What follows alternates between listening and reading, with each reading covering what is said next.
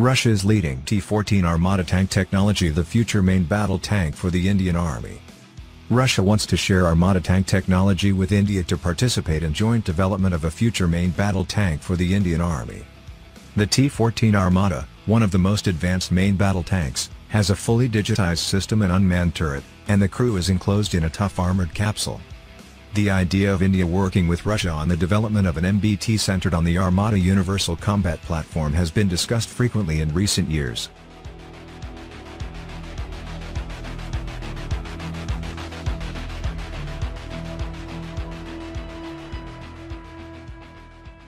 The majority of India's existing tank fleet, consisting primarily of Russian-made T-72 and T-90 tanks, is technologically outdated, especially in terms of mobility, protection and firepower. This comes as India has accelerated its acquisition of modern main battle tanks to counter the dual threat on its western and northern frontiers.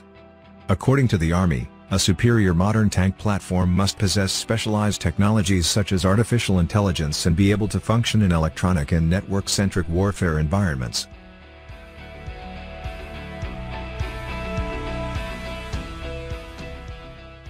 The T-14 Armata is a new generation main battle tank, MBT, produced by the Russian company Uralvagonzavod.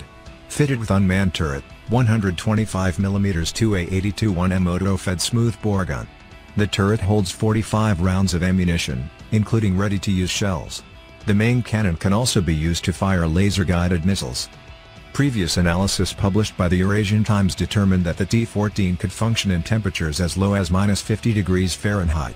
The tank is reportedly suitable for the needs of the Indian Army in the Highlands.